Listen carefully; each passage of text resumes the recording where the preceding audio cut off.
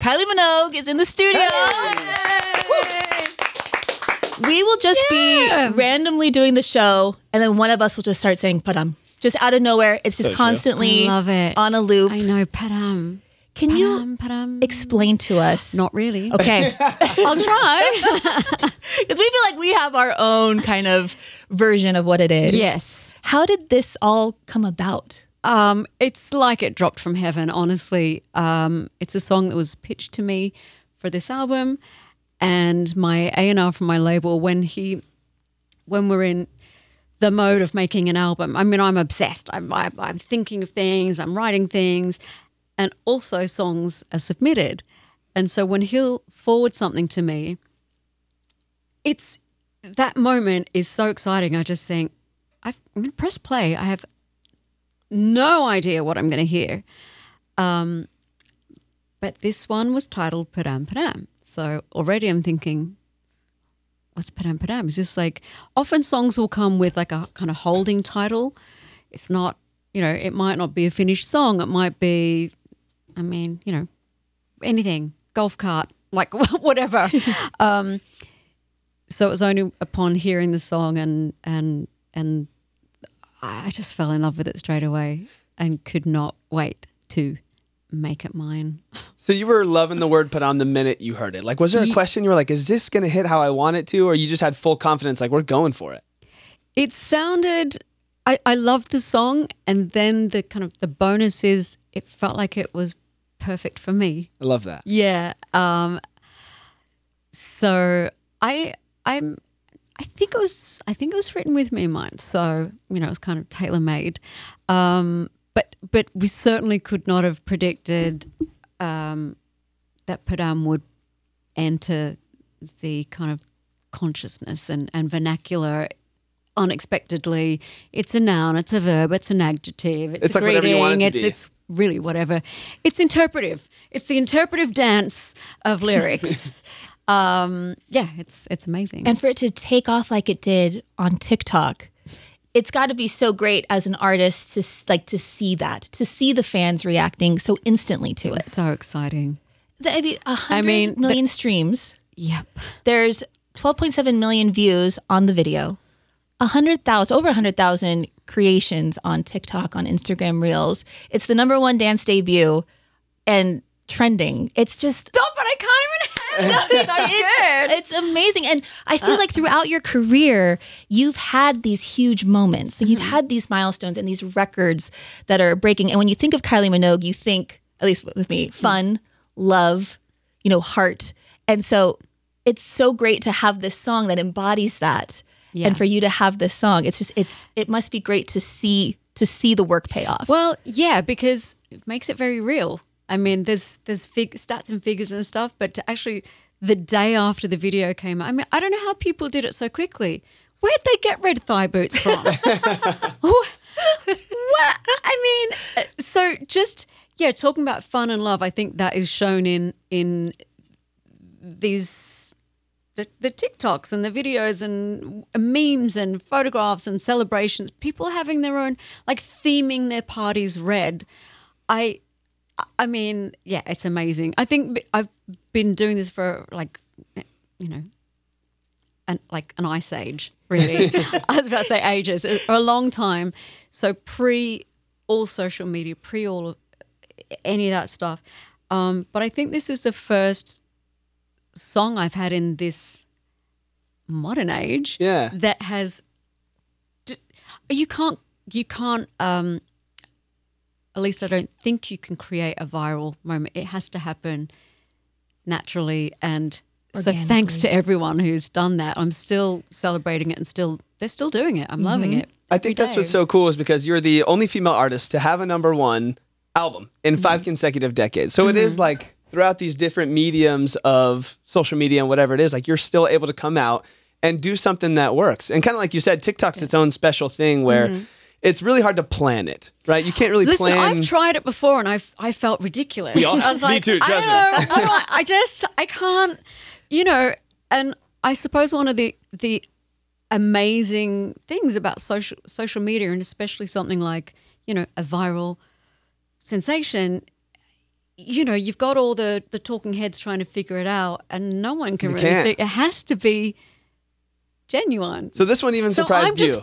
Totally. So I'm just kind of I'm amazed myself. Love that. Yeah. Do you have a personal accomplishment that you're most proud of? Because we have like the record-breaking stats and all of that. Do you have something that stands out in your career that was to you the most personal or the most you're proud of?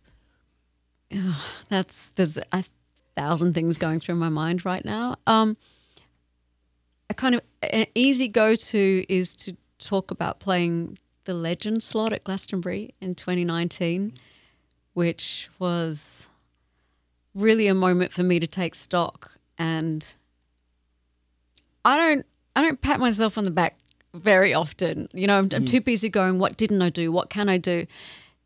But in that moment, I thought, wow, I really, standing on that stage and having the Legend slot was, I just allowed myself a tiny moment of, I finally, I do feel like I deserve to stand on this stage. I've still got to deliver, but it was just, it was something for me to, for that question, like, what's the moment? Well, that was a great moment. Aside from that, I mean, just still being curious and still loving performing and loving my audience and what they give to me, that will always be a beautiful thing. And now Las Vegas. We're bringing all that hype to life. Yeah. What's the vibe of this residency? So it's at the Venetian Resort in Las Vegas at Voltaire. Yeah, so Voltaire is a new, specifically designed club / experience, I guess you could say. So when you enter Voltaire earlier in the night, there's going to be this and that happening. You can get champagne, you can get caviar. I think it's going to be glamorous, a little hedonistic. And then you have the headliner. In this case, it's me. I'm so excited. Moi. And that will be the kind of the apex of the night or the pinnacle. And then there's going to be a DJ afterwards, and you can – what a part of the background of Voltaire is, and I just experienced this being in Vegas myself and doing some research and trying to understand what is Vegas these days and what might I bring to the party. Where do you go before and where do you go after? Voltaire's got you sorted. But it only holds 1,000 people. Oh, so it's going to be super intimate and exclusive. I hope everyone feels some escapism. I hope they feel treated, special. I think it's going to be special for me to be in an environment that's that close. Yeah, intimate. The more I'm talking about it, the more nervous I'm getting. Well, the more excited we're getting. I'm excited. Yeah. That's what it seems like to me, is like this whole TikTok fad that's just been going around, especially around Padam. Like all of that is going to combine together in this Vegas show, and you're going to get like the live experience of all of this hype. Yeah. Is that the vibe you're trying to bring to it? Like, what do you want people to experience when you go on as the headliner? I would, if I had one word, I just want it to dazzle. Dazzle. Yeah. I'm just looking at the album cover there, the theme with the diamond, the pressure it takes to make a diamond, hence tension. I just would like it to all, I think I'm getting you just now that all these different parts will come down to like the central shining light. No pressure. No pressure, Minogue. You're a pro. You've been doing this. No, you got I know, it. and I love to do it. Yeah. But I think, it'd be coming to that kind of the shiniest bit. Yeah. Let's hope.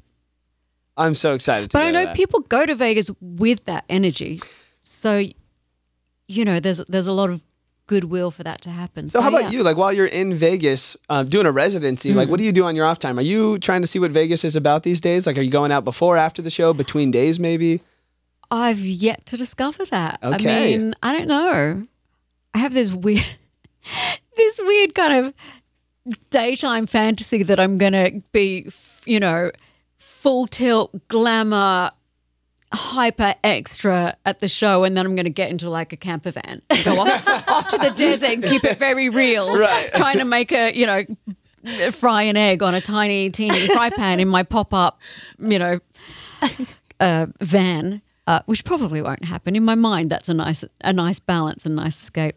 We'll see. We'll see. All right. yeah. Might see you out there. And tickets go on sale August 9th at voltairelv.com. And then also the new album Tension out September 22nd. Yes. We're so excited to meet you. So happy to have you in today. So Thank the you so much rumors for were coming. true. I was coming in and here. I know. And finally. We thought it And was you're like, just a hey, ghost." lady, No. you're very tardy. No, we're happy. Our social media director, Laura, is Laura. from Australia. So we have been Hi. learning a ton of new Oh. words and phrases. We've also discovered the caramel koalas. Yeah? Yeah, Oh, which yeah? are just so delicious. Okay, what Aussie phrases do you know then? I'm going to have to be bleeped. Yeah, Oh, But she hasn't told us a single PG one. we're not here to spiders. oh. We're not. According to Laura, we're not. Maybe Kylie wants to. Thank you, Kylie. Oh, thank you. Well, we'll say the Aussie word ta. Ta. Ta. We haven't heard that one. It's not used too much in ta. Thanks, guys.